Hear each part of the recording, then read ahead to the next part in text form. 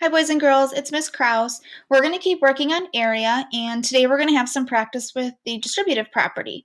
So let's take a look at the assignment. I'm going to do the first slide as an example for you, and then you're going to have 3 slides to do on your own. So here we have, it says, slide the purple rectangle over the dotted box to reveal a hidden relationship. So we're going to take our purple rectangle and we're going to slide it over. Now we have the original purple rectangle, and then we have a rectangle that's the same size, but it's split up into 2 different colors, and that's going to be our practice for the distributive property and see how we're able to break down a rectangle into smaller portions and figure out an area. Over here it says, what's the value? For this part, all we have to do is find out how many smaller square units are in this rectangle. So we just have to count. I see that it's by 2, so I'm going to count by 2s. 2, 4, 6, 8, 10, 12, 14. So the value of the purple rectangle is 14. Now over here, it's split up into 2 different colors, and we're going to start with the blue. So let's find out how many squares make up the blue portion. 2, 4, 6, 8, 10. The value of the blue is 10.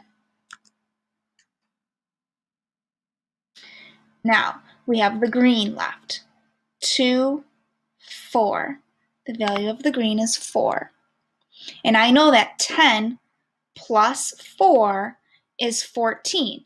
So they took this purple rectangle and they split it into 2 different parts, found the area of each part, and then when they added those 2 numbers together, they got the same total as the original rectangle. That is exactly the distributive property that you learned in the video you watched today.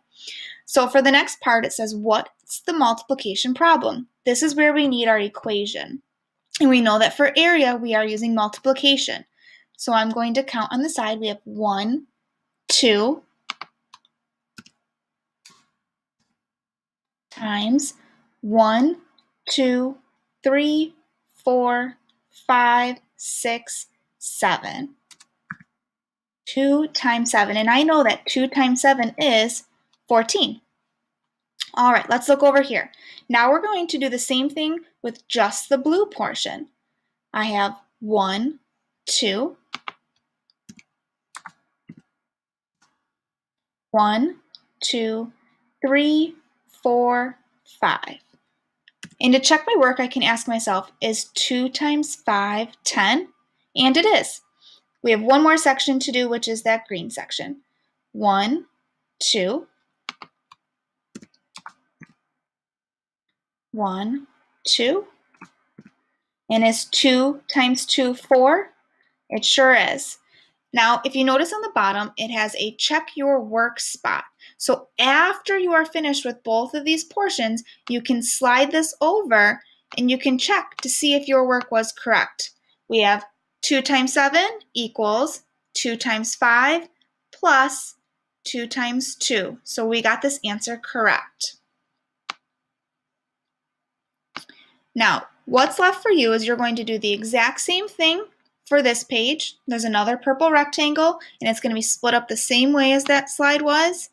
One here, and another one. So you have 3 total slides to do the exact same thing that I just showed you on slide number 1.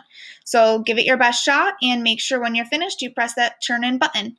Have a great day.